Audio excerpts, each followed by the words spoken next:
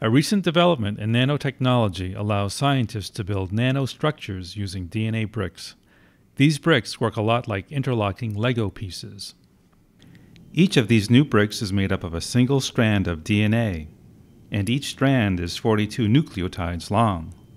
You can think of the strand as a Lego-like brick that has 2 pins and 2 holes. The pin of one brick is able to plug into the hole of another brick, but only if the DNA sequences of the 2 strands that make up the pin and the hole are complementary.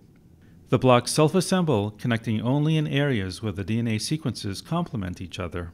The two-dimensional structure can consist of any number of DNA bricks, but each has a unique DNA sequence and each has a specific location within the structure.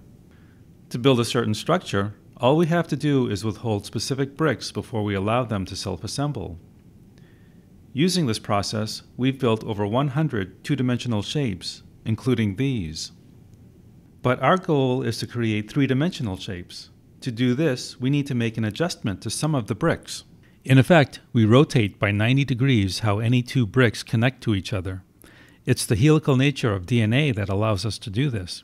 All we need to do is to shorten the DNA strands from 42 bases to 32. This allows us to build in 3 dimensions. As with the two-dimensional structures, each brick within our block structure has a unique DNA sequence and fits in only one location within the cube. You can think of the cube as a 3-dimensional canvas consisting of 1,000 voxels. Each voxel is defined by 8 base pairs of DNA and measures about 2.5 nanometers. To make a certain shape, we withhold bricks before we allow them to self-assemble. We've built over 100 different 3-dimensional shapes in the lab from our 1,000 voxel canvas. Here is a computer-generated view of some of these shapes.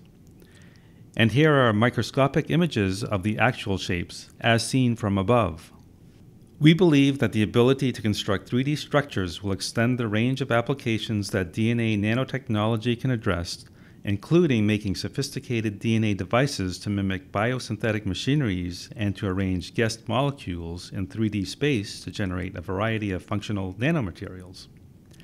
In addition, this technology may prove crucial for a variety of applications, such as drug delivery and therapeutic applications.